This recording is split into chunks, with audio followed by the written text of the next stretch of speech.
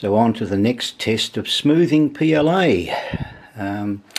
This is the original model I used from the first smoothing test, and as you can still hear, absolute waste of time on the first one. So this time around I thought I'd try smoothing it over with a bit of heat. I've heard a heat gun can actually have good results. So I've got a heat gun sitting up here, and it's just a matter of working out which nozzle. I'm thinking probably that nozzle will do as we go into the next level of smoothing and hopefully get some results out of it, some good ones. So let's get on with the experiment.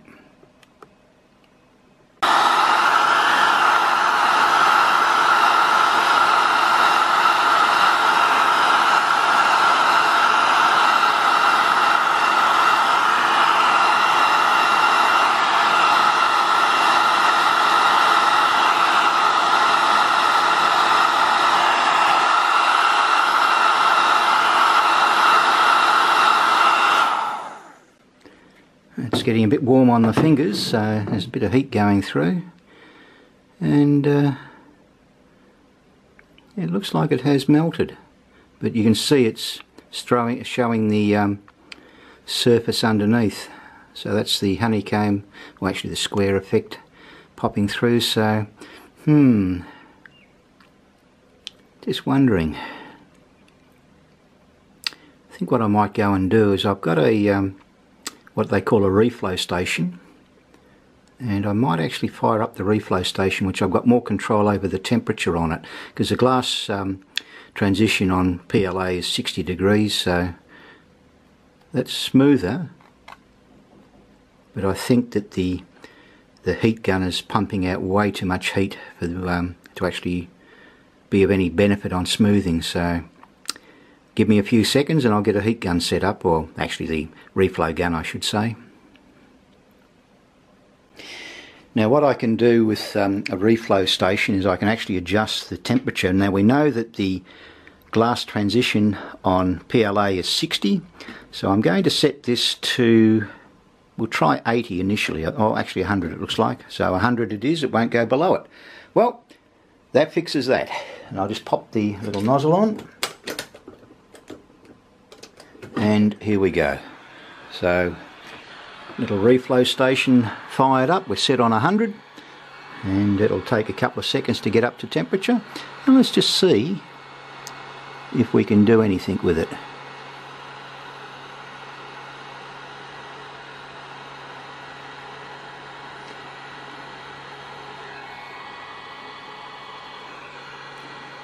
You don't want to sort of run it too many times over the same area.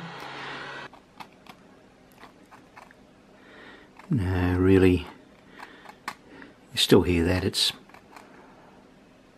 I'll up the temperature a fraction, and we'll try again. Okay, I've reset the reflow station to 150 degrees, and give it a couple of seconds to fire up.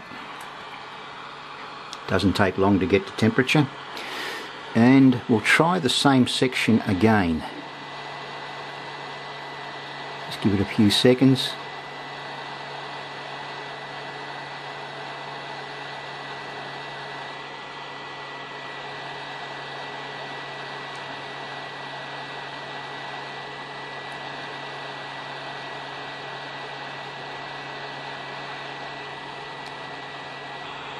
Okay, I'll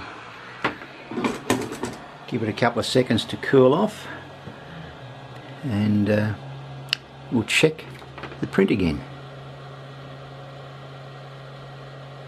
It does look a little smoother.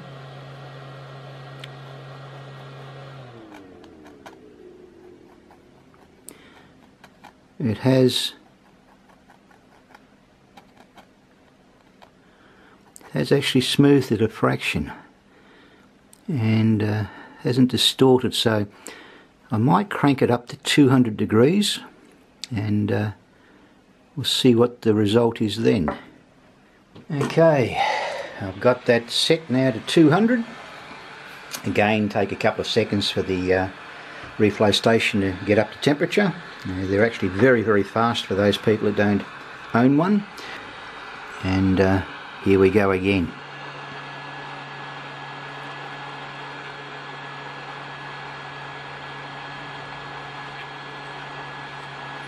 One thing I have noticed is that it takes away the white colour of the ethyl acetate that I used earlier. Visually it looks like it is actually doing something, so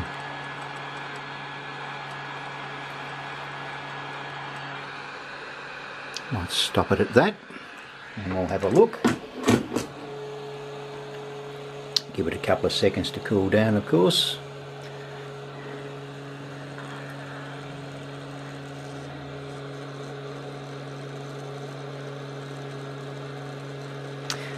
Visually it looks like it has actually done something, so let's try again. So it actually has smoothed it a little bit. So what I might do is I'll grab another benchy and we'll give it a go.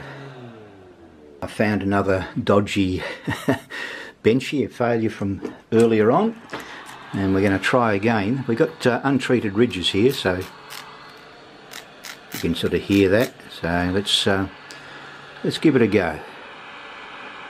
We're at 250 degrees at the moment, and obviously we've got to be a bit careful, so I don't want to overheat it.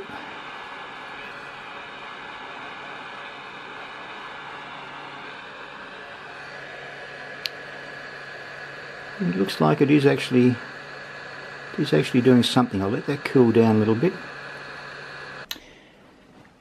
It did smooth a fraction.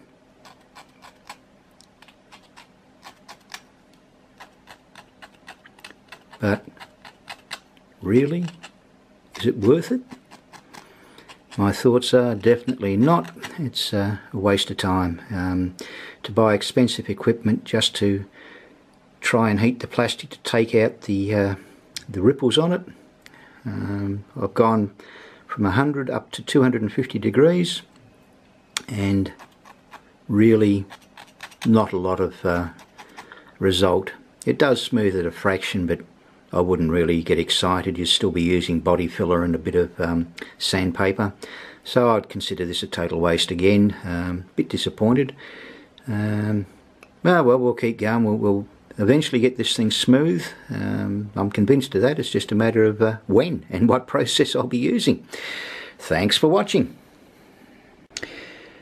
I thought I'd grab another benchy out and give it a shot, and as you can see, yes, it has smoothed, but that's at 500 degrees, and to be quite honest, basically a waste of time.